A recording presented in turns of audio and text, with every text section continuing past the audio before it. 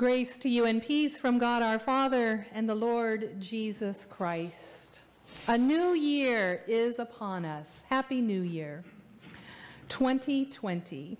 There's been much ado in the past few weeks on the internet, people using the label 2020 for branding or marketing purposes, for a new vision or a better vision or a clearer vision, for a path into the future to achieve whatever it is you want to achieve. I too will admit that I often think of a new year as a fresh start, a new beginning, a second chance, a do-over, if you will. And I'm not shy to say that we Christians should have, or could have, or definitely have, a jump start on that concept. After all, we worship a God of forgiveness, right? We worship a God who is all about forgiveness, which translates into fresh starts, new beginnings, second chances. And then there's resurrection, the very heart of our faith. And if resurrection doesn't say new beginning, then I don't know what does. We always have an opportunity to see a new way, that God is at work doing a new thing for the purpose of reaching more and more people. And that includes reaching out to us, reaching out to you, reaching out to me, but also reaching out to so many more, often people that we would think are beyond reach. Now, one way that God speaks to us and reveals to us what God is up to is through scriptures. And yes, I know that this is an old story. I also know that the more we hear it, the more we read it, the more we study it, God is creatively working to reveal a new way of seeing it, of hearing it, a new way of receiving it, a new way, yes, of even living it. Today's story, the visit of the Magi, is one such story. Yes, an old story, but I invite you to enter it with me, and together let us see what new things God desires to reveal to us today. Right out of the gate in this old story, God seems to be expanding our vision.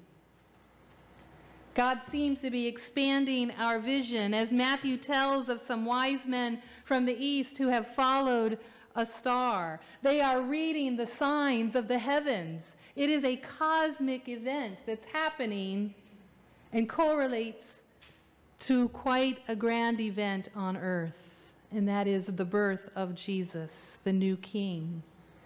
And this star is leading them to the place where the new King has been born.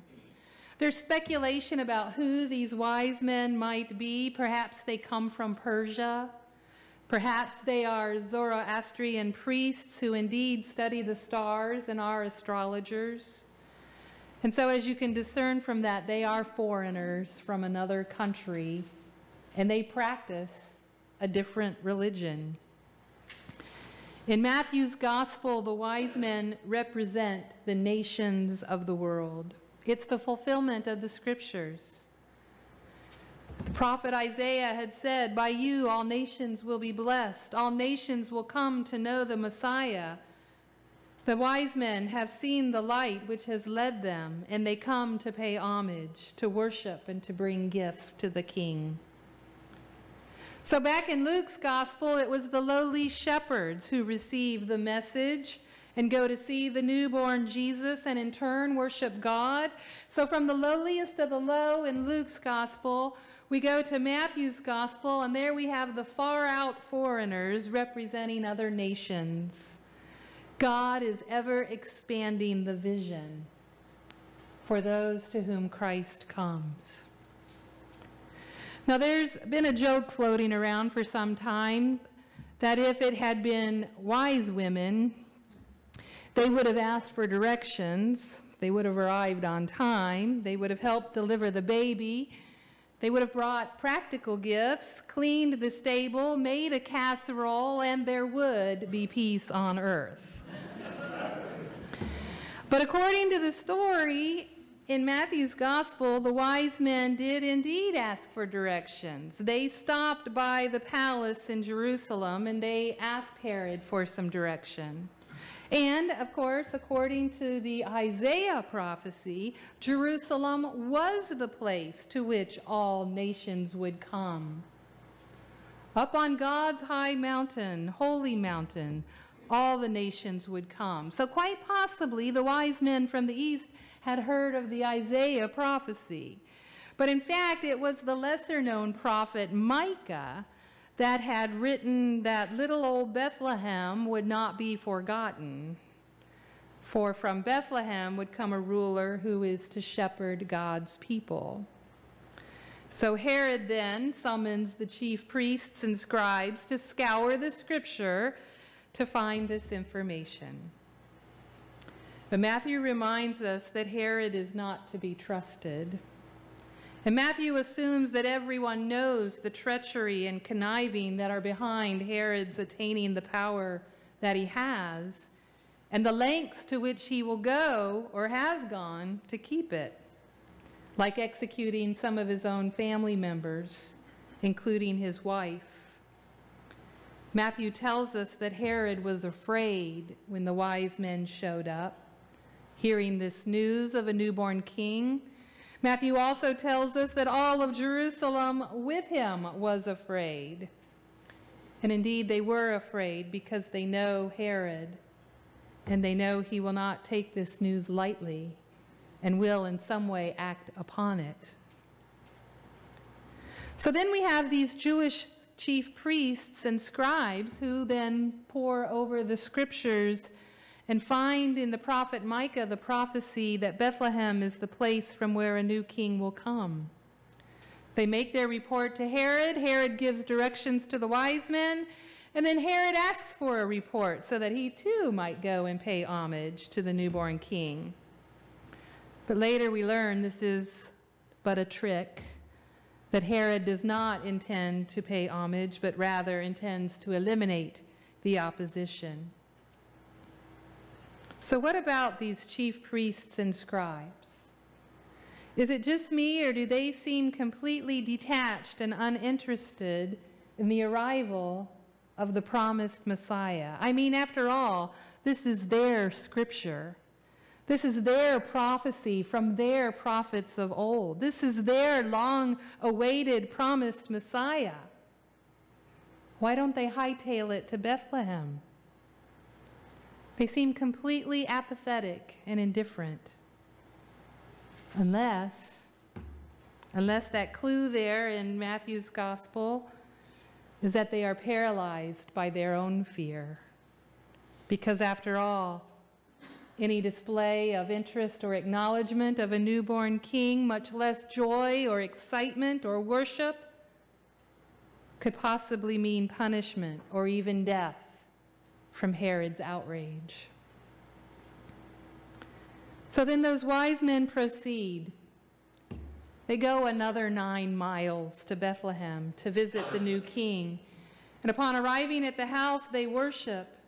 Matthew notes that upon arriving, they knelt and paid homage. It was the posture of worship. The first thing they did was worship. And Matthew uses that word 3 times in these 12 verses. The first response is worship. They give their gifts of gold, frankincense, and myrrh. In last week's reading from Martin Luther's Christmas sermon, it was noted that these gifts were indeed very practical, because having been warned in a dream to flee to Egypt that very night, they could use those gifts of gold, frankincense, myrrh, these valuable gifts to support themselves as refugees in a foreign land, or even to also help other refugees and other poor people. The Magi, too, were warned to bypass Herod and return home by another way. And I'm sure that having knelt at the feet of Jesus, they were never the same. So there you have it, 12 verses of adventure, seeking, finding, even treachery, worship, and adoration. What are we to make of this old, old story? In these few verses, there are three very distinct responses to the coming of Christ, the Son of God, the Savior of the world. There is Herod and his response of violent hatred and the desire to be rid of Jesus. There are the chief priests and the scribes and their response of indifference and passivity, lacking a commitment, it seems, or being completely paralyzed by their fear. And then there are the wise men and their response to travel a great distance, to go on an adventurous journey to seek out and find and worship the new king, and to bestow him with gifts of honor and adoration. I, for one, think that this old, old story just begs the question, what is your response to the coming Messiah, the Savior of the world? What is our response to this Jesus? Are we like Herod, who liked the power and control that we have in our lives and would prefer not to give that up the way God might have us do in order to follow Jesus as faithful servants? Would we rather be Lord of our own lives? Or are we like the chief priests and scribes who know the stories of the Bible, perhaps many of them by heart, but we have not taken their message and meaning to heart so that our lives are transformed into action and living out the message of God's story? Or like them, do we live in fear and are paralyzed by that fear and we're hesitant to share our faith? Or we're hesitant to live dependently on God, trusting God's promises to provide what we need? Or are we like the wise men who earnestly seek the Messiah and follow wherever his star may lead in order that we might find him and worship him with overwhelming joy? To be perfectly honest, I see myself in all three. I am Herod when I am judgmental, when I prefer to do what I want even when I know it should be something else. I know that probably shocks a lot of you. But sometimes I like to be in control. I know, it's surprising. But I'm like Herod when I don't want to give up that control, would prefer to take matters in my own hands instead of letting God lead and guide me in the paths that God has provided for me. Sometimes I'm like the chief priests and the scribes when I know all the right answers but fail to act on them, or I'm too afraid to act on what the Lord may be asking. And I have to admit I'm particularly sensitive to this critique of the chief priests and the scribes because they're the religious establishment of their day. Well, I got news for you, church. You're the religious establishment of today. We are the religious establishment. We're represented by this group.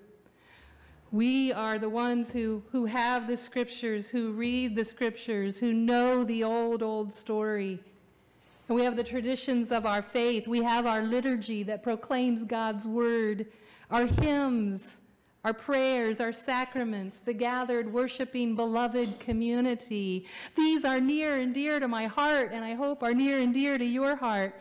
It's where we expect Christ to come and meet us, and he does. But maybe sometimes we're like the scribes and chief priests, and we sometimes miss the possibility that God could show up someplace far away that will lead people a different way than we have gone, but will lead them still to kneel at the feet of Jesus.